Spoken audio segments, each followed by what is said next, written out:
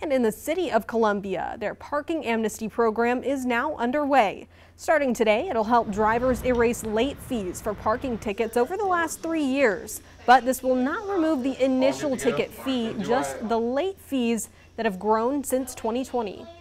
You can have your parking citations go all the way back up to 3 years. So we'll take it all the way back to 3 years if you have late fees.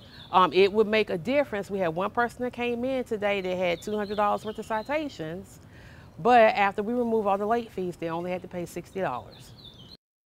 Wow, 60 sounds way better than 200. The Columbia Parking Services Deputy Director says the program runs through July 31st, and as soon as August Parking Services introduced barnacle devices, these will be placed on a car windshield if the owner has multiple unpaid parking tickets.